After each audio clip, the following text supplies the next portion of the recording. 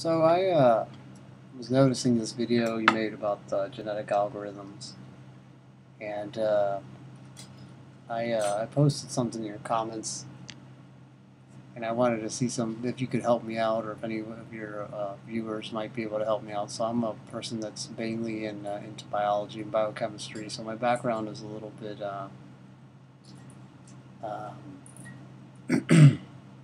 I'm not too well versed in computer programming, but I'm trying to learn some coding right now.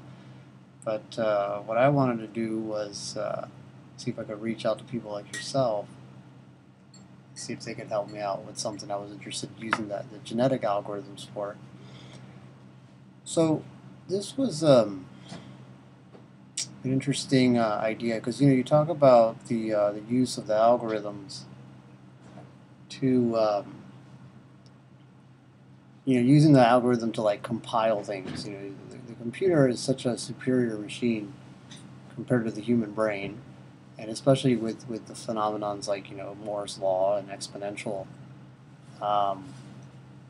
computing power. The thinking, processing ability of computers to run codes and run information is just is getting better and better and better. So I think and especially with applications like OpenCV, image recognition, and all this stuff that I know you probably heard about.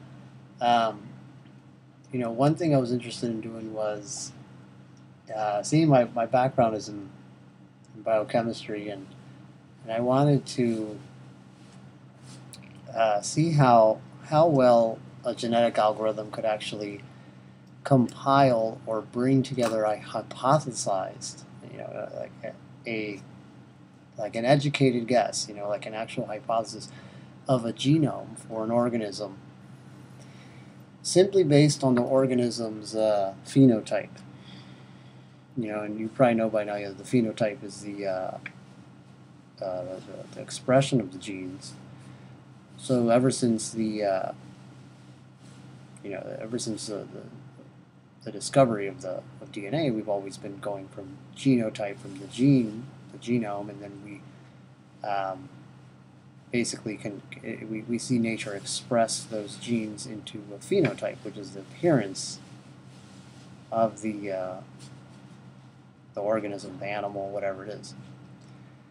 And in this case, I wanted to do it in reverse. I wanted to see, is there a way to actually have a computer compile or hypothesize something based on simply the appearance of the organism or the animal, and then go backwards and say, all right, this is what I think the genotype would look like to match that phenotype, whether it be limbs, a face, or arms, legs, fur, scales, whatever thing you want to have in the animal. So, I start out with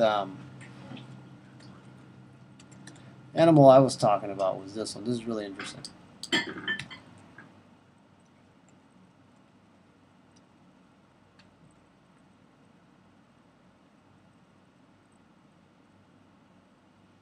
The Leoplorodon, there you go, that's the way you spell it. And this is an interesting thing I wanted to talk about. The Leoplorodon, it's an extinct reptile from the oceans, from I'd say in the Middle Jurassic period, and it belongs to the pliosaur family of marine reptiles. So all we essentially have left of this organism is the actual phenotype. You go over to images of this animal, you're going to start seeing the images here, like you'll see like the what the hypothesized, what paleontologists probably believe what it looked like, and what they maybe helped some of the designers, the artists, to kind of paint what it looked like. And I think it'd be interesting if a genetic algorithm was able to basically piece together what a hypothesized DNA strand would look like for an animal like this. Starting from whatever type of DNA would code this type of limb, or that type of snout or face type of thing. You know, these phenotypes, especially for something that's never been, you know, that we don't even have a phylogenetic record of, you know, which is the ancestral record. You know, the actual transitional form or something that could lead us to more evidence of it. You know, a phylogenetic record. We don't really have one. We don't have anything, you know, a closest relative or something like that to go by. So it'd be interesting to see if the DNA algorithm could start out by trying to piece together that type of thing. One thing I also wanted to keep in mind was this, that I'll go back here.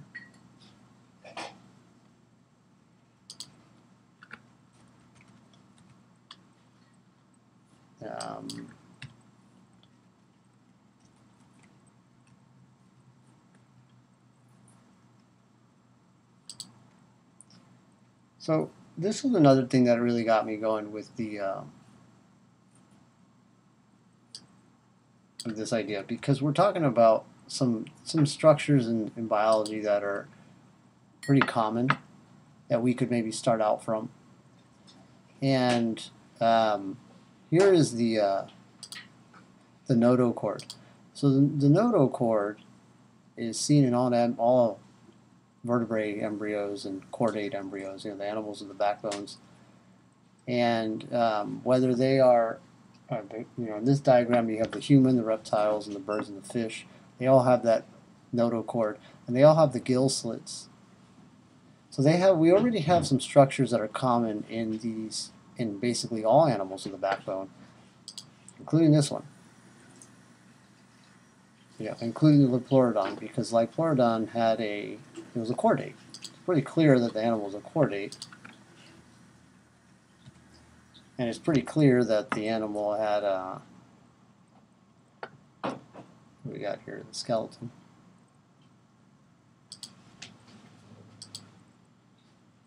It's pretty clear that the animal had vertebrae. And then, you know, the structure was the vertebrae starts here, and then you got the tail, and this is the nervous system is kind of branching into that brain, but it kind of starts radiating out into nerves and stuff like that in the muscle system. And you can see how the vertebrae would have ran all the way back here, wherever that stem or brain, I don't know about all the anatomical terms, but right here it would have gone all the way down. Essentially, this structure right here of the notochord, this is a human one, but it's like a reptilian one, but you know, essentially they all look very similar at this stage. They all had probably very similar DNA to code. Notice how I'm talking about code. You know, this is a computer science issue. This is not a biological issue. The biology is no longer just a science of science unto itself. It's becoming very rapidly an information science. So it's kind of in your area of expertise now. No longer in people that are majoring in biology and biochemistry. That's not going to really crack the frontiers of the science. The frontier of science in biology now is computers. It's big genomic data, analytic data, you know, the algorithms, AI, things like IBM Watson and stuff, analyzing cancer cells and genomes and stuff like that. I mean, it's all becoming information science. It's all becoming part of coding. And I think that whatever genes create these structures here, they're very similar in all chordates.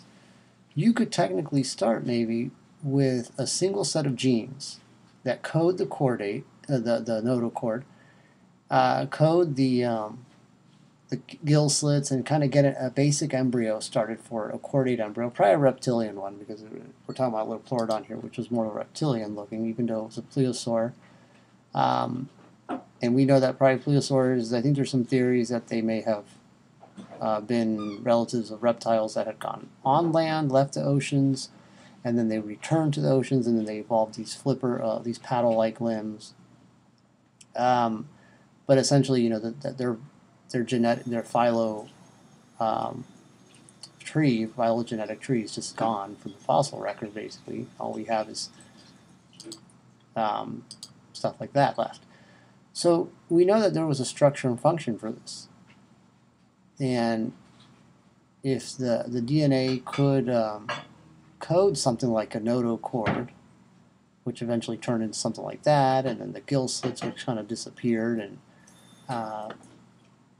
gave rise to whatever other thing, other DNA, other genes were activated during embryonic development, gave rise to these types of structures. I'm pretty sure that a genetic algorithm, given enough time, it's going to take some time, because obviously the algorithm just keeps gathering more and more data, right? That's what it sounds like what your videos say.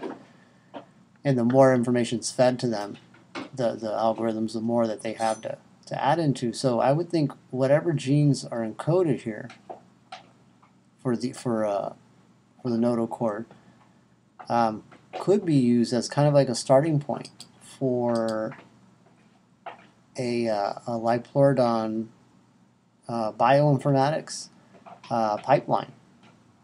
Essentially starting out kind of like what bioinformatics does. Bioinformatics is compiling massive amounts of genomic data for plants and animals, and also macromolecules like not only nucleic acids, but things like proteins and carbohydrates.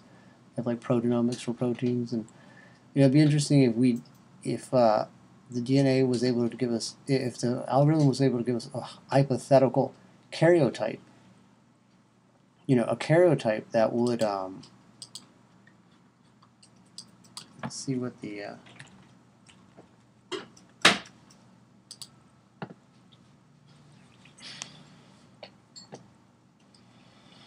like a hypothetical karyotype for that organism.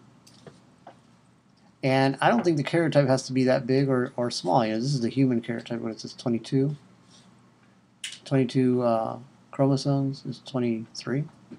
That's the 23rd one, I guess, right there is female and male. Well, this is probably for one of the sets of the genes, because there's 46 in all humans, but 23 per sperm and egg. But essentially, I think, like when you look at karyotypes, a lot of the animals in the animal kingdom, they have like, there's bacteria, I think, that have like a couple thousand, versus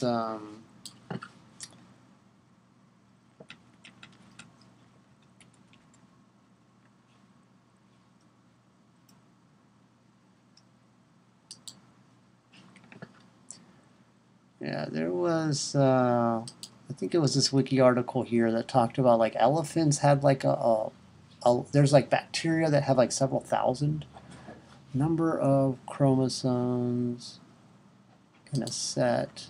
Is it this one? There was one that had a number of karyotype by animal. And I thought I saw something like about, like some of the bacteria and stuff, they had like several thousand sets of genes. Elephants had like 30 something, I think, or I have to check that out.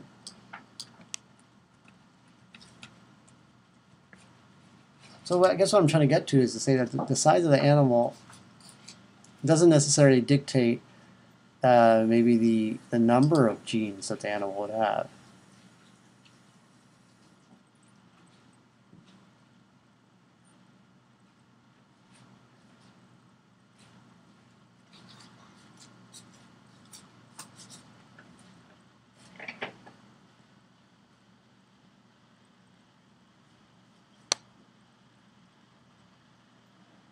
So I thought that was interesting.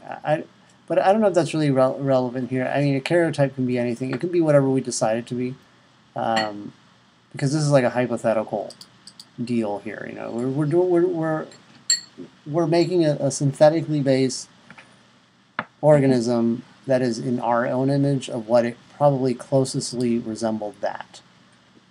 And if it means that you start out with just a notochord, the notochord would have a set amount of genes, and it starts, it goes from, I think it's the initial collection of cells would be like the blastocyte, I think. And then from there it goes on to a embryo, I don't know all the steps in embryology, but I know that that there's going to, in terms of the DNA, it kind of starts out with those chromosomes, and certain ones turn on and off.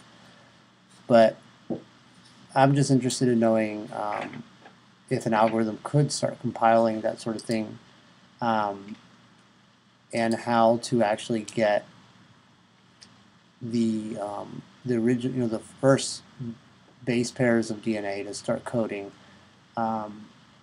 this, like, educated guess, like a hypothetical guess of a genome. It's not going to be like 100% exactly what we would see in an animal, but it would be something similar. But that would be the challenge. I mean, the algorithm would have to start going from this developmental stage and then seeing how is it going to start, what genes are going to be packaged inside the actual cells, the actual two gametes, the sperm and the egg, hypothetically, that would start giving rise to these types of phenotypic, expressions of the genome, because these things haven't been seen in any genetic record so long, so it's really tough to really go ahead and start saying, oh, this thing had like a thing that looks like a crocodile, or it had like a snake-like thing, or whatever. Dinosaurs came from birds, so with dinosaurs it's easier. I think this is much more of an interesting problem to solve, because it would prove that the genetic algorithm can learn, and it can begin to start going from what this image of this animal looks like, and start saying, well, technically, based on what that looks like, it probably would have had these set of genes to code this sort of phenotypic characteristic. Because we can already do, like, what was it here? There was another article here. This kind of inspired me to do it too. It was genome to face. Isn't that one? Genome to face article? Yeah, like there's some YouTube videos about that, how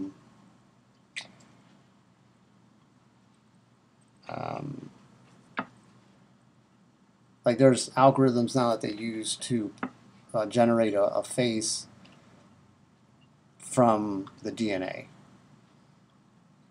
What if that could be reversed? What if the actual algorithm could be go backwards, like like reverse, like saying you start with the actual image, and then you get a DNA sequence from the image. So that would be kind of neat, And I don't know what type of approach you would take with this with the algorithm, but essentially we already have something to go by. In terms of, I think, because from what I've learned in some of the coding, you need variables, right? You need data to input into or you need to classify, like, okay, with object-oriented programming, you need to, like, have certain things that are going to remain constant throughout the entire program. And, some of the things that can remain constant are this, like, the karyotype. But what is going to be the thing that remains constant in all organisms in the planet with backbones that we see now? And it's these notochords and these gill slits and these little extra details that the embryos have. It's something that you could use in an algorithm to start getting to steps like this, to say, okay, if the Liplorodon probably started out in a similar like structure, it's only a couple 100 million years of evolution. It's not much of a difference in terms of embryology and what DNA looked like. I mean, they all had backbones. I mean, it's probably, if it had a backbone, it probably 99% looks something similar to what this looks like. At embryonic stage. But then there's some other genes in here that are beginning to turn on from whatever karyotype it had that's expressing these details here. And then, like, You know, I mean, I know there's a lot more to that because, you know, this is more of an evolutionary um, adaptation for whatever reason the structure and function of this animal evolved to do. But I'm more interested in just seeing how we could actually get the phenotypic. I don't care about the evolutionary aspect. Like, why did this thing have paddle-like limbs and the snout was like that and the teeth kind of protrude out like that or whatever? I don't care. It doesn't matter to me. What matters to me is seeing, can we reproduce this in a current, in a living life form today, kind of like going gene by gene by gene that we choose, or that the algorithm would choose, that would actually kind of reflect that, so express this type of phenotypic characteristic. So that's kind of my coding project that I've always been interested in, and I call it like predictive genetics. So it would essentially, I guess, we would be creating a predictive genetic algorithm. It's predicting genetic genomes, genomic codes, just based on an image, you know, and something that what an animal looks like, what its structure and function probably looked like, what it probably did in nature, opposed to what the DNA was, you know, like, because a lot of the DNA that we have is not really used in the actual appearance of the animal. The animal may have had a lot of other things that were hidden. You know, they're just kind of like, these are not phenotypic characteristics. They're just kind of things that are in the genotype that are important for the animal's life, but phenotypically, in terms of its appearance, a lot of the genes weren't even really used for that. You know, they don't express phenotype. Most of your genes in humans and in most other animals, they express, like, you know, hormone regulation and, you know, biochemical processes and cellular processes and division and things like that, regulating cells and stuff like that. They're not, you know, and things, if the animal's going to have an issue with developing some sort of cancer, or the organism's going to have some sort of problem with some sort of gene expression or hereditary problem, those are all mainly what the genome does. The genome, very little of it is going to start expressing stuff like this. This is a really small percentage of your genome, of an animal, of an organism's genome, a eukaryotic organism like Pleurodon or a human or anything with a backbone. So that's interesting. I don't know how we could do that. So I commented on your videos, so I thought that'd be interesting to kind of throw that out. Maybe anybody else that's interested in this sort of thing, to see how we can combine, you know, algorithms with actual organisms that don't even, that we've never had a DNA bioinformatics pipeline for, but we could maybe see if the actual algorithm could code it. And who knows? I mean, nowadays you have, what was it? There was another great article. This is the last thing I'm going to talk about. I'm kind of going over my time.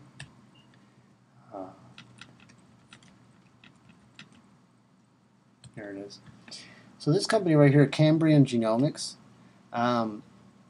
what they do is they print out DNA, and you can bring them. Apparently, they have a website that prints out the DNA. See, it says Cambrian Genomics makes the first hardware systems for laser printing DNA. So you could print DNA, and that would be interesting to see if one of these databases ever got to a certain extent where we could actually print out the actual DNA, a full karyotype of DNA, inject it into an actual cell, and introduce it in vitro, and see if you can actually bring a synthetic life form just like this and give it birth. That would be a major milestone in synthetic biology. So it would be kind of like combining big data genomics and actually creating synthetic life with it. That's already something that Craig, what's his name? Venture. Yeah, he's done some great stuff. Craig Ventnor. He's done some great stuff. You know, when I was growing up, and I was learning about biology and chemistry and stuff like that, I was always so amazed by Craig Ventnor and his stuff that he did with the Human Genome Project. But he's basically involved in that, in a project, yeah, that did do synthetic cell, and you know, they were able to combine different genes into it and make whatever they wanted with it. But you know, this is essentially kind of science fiction at this point. But I think that I don't think that that's necessarily science fiction. Actually, just making up a hypothetical genome for an animal that and seeing if the genome would have corresponded with the actual phenotypic characteristics. So, yeah, I appreciate your videos. They're well done, and I hope a lot of people give me ideas with the feedback in my video. Okay, thanks.